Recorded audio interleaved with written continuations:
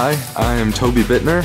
I'm out here at Yavapai College C-Tech campus in the Electrical and Instrumentation Technology program.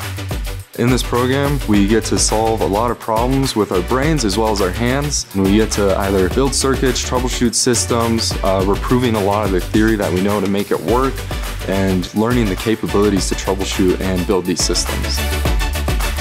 A lot of people look at electronics, they look at electricity, they look at how a computer works and go, oh, it's magic. It's not magic. We kind of demystify it here and you get to learn how all of that works.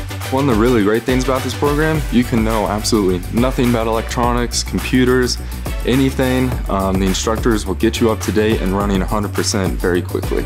In this program, you can find careers in just about anything with either electronics or instrumentation. So you can go into the aerospace industry doing electronics. You could do programming, troubleshooting for just about anywhere that needs a control system or has electronic equipment.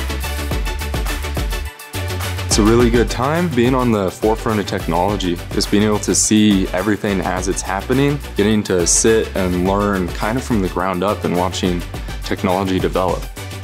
And if you're on the fence, jump right in, 100% in.